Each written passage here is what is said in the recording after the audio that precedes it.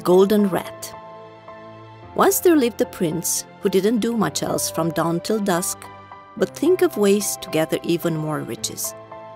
One day he summoned all his subjects and told them, "Soon it will be my birthday, and I know you all want to get me presents.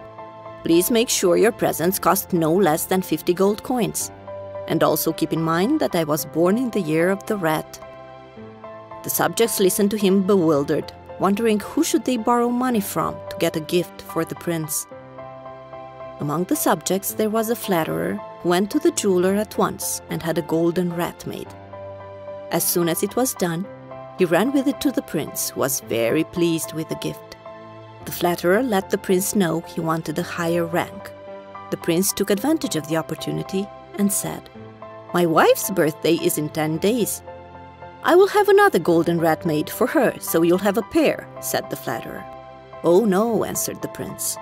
"My wife is born under the sign of the ox, so you'll have to surprise her with the golden ox."